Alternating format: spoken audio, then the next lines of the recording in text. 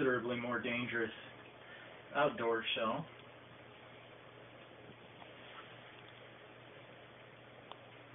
For some reason, I can't connect up.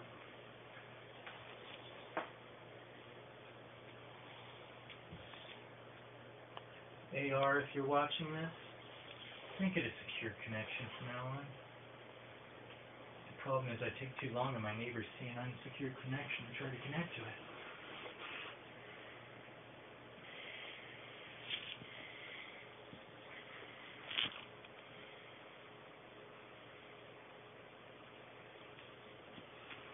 Okay, so flat trim it.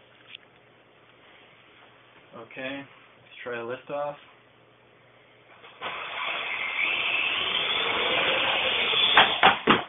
And it hit a box.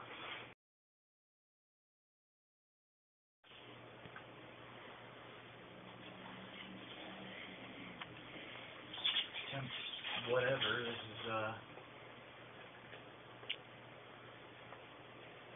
is uber dangerous.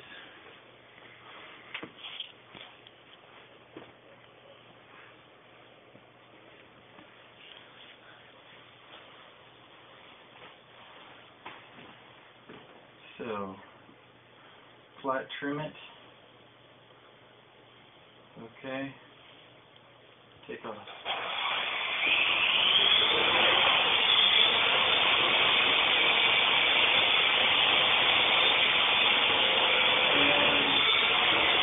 Set it down. Now try it with the camera on it, and anything can happen here. Alright, here we go.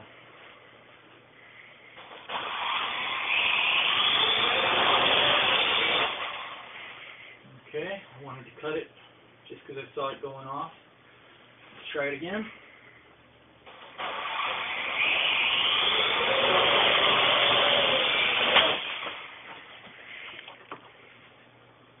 Also saw it going off. I think I'm going to have to re-flat trim it, but this has some higher hopes of working.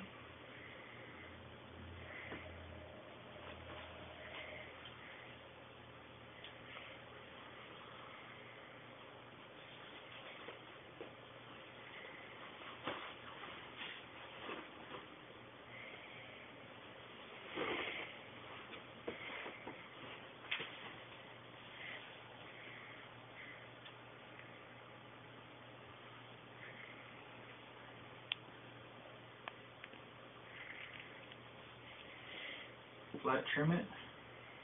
Okay.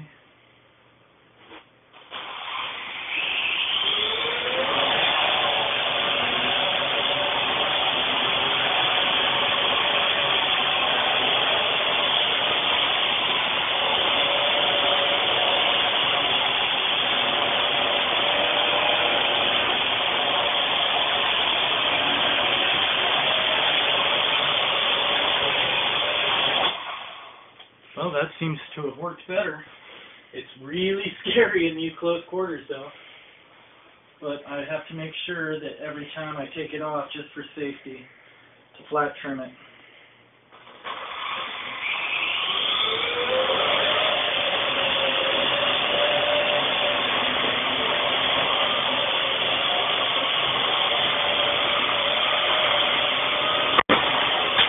Ooh, that wasn't good. Oh, the camera fell off.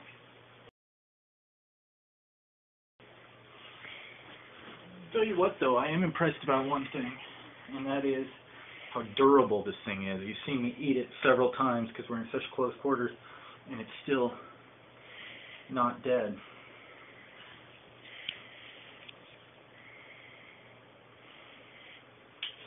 This time I'm going to try to see how fast the lift-off can be.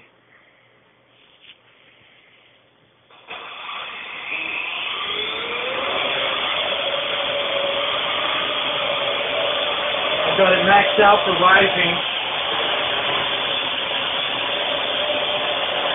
And now I'm going to let it land.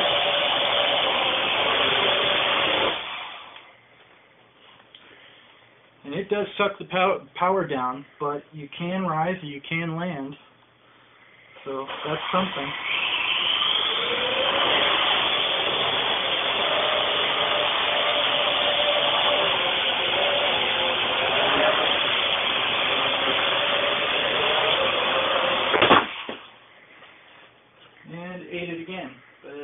see, it's still holding together. Pretty amazing, actually. No gears stripped, no cracks in anything. Still holding together. It didn't even really damage the box, so.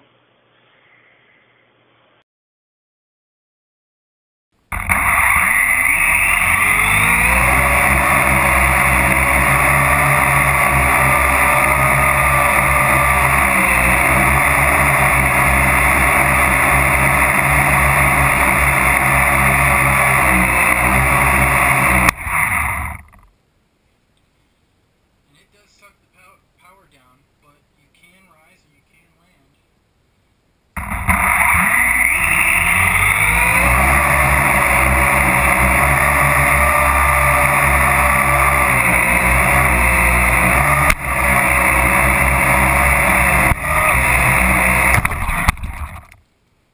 And ate it again. As you can see, it's still holding together. Now, just for the heck of it, I'm going to pull the camera off because I haven't really tried flying it with this hull on it. And by the way, I still have it set for the indoor hull. I think that's because it calculates weight difference, so I just left it on the indoor so that it could handle the weight of the camera. But I'm going to try it with this hull on it and see what the ascent rate is.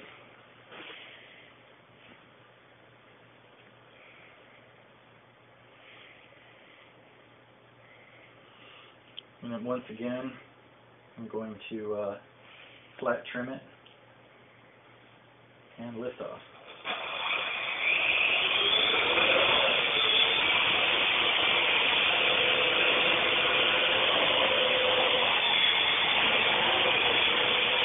Not much faster, really. But you can see it's a whole lot more stable. And I think one of the reasons was the camera's on top. So anytime it tilts a little bit,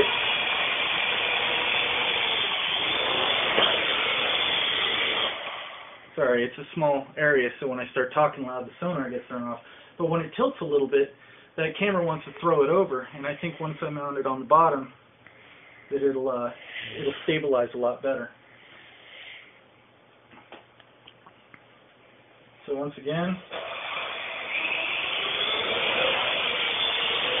go into a hover, and it seems extraordinarily stable at this point.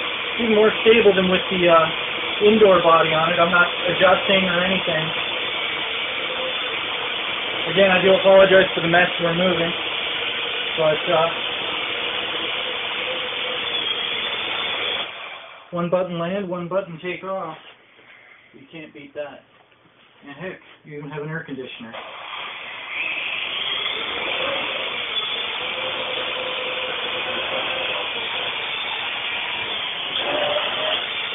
Whoa, get away from the table. There we go.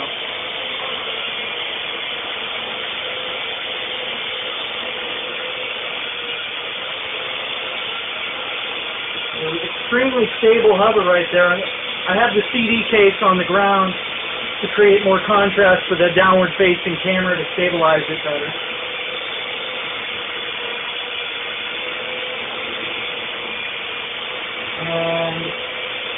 And if we switch over to the downward facing camera, you can see it's keeping it in there pretty good.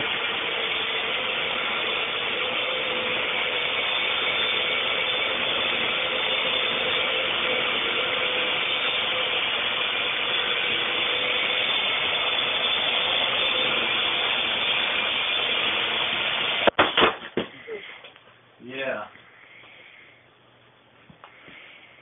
Way too small of an area, but even in this small area, it's not doing too bad. I'm going to switch back to the indoor hull to keep from doing any damage. But all in all, I'm pretty happy with the machine. I think that I just need to figure out some ways of trimming some weight off to be able to get that GoPro to work. Okay, cut.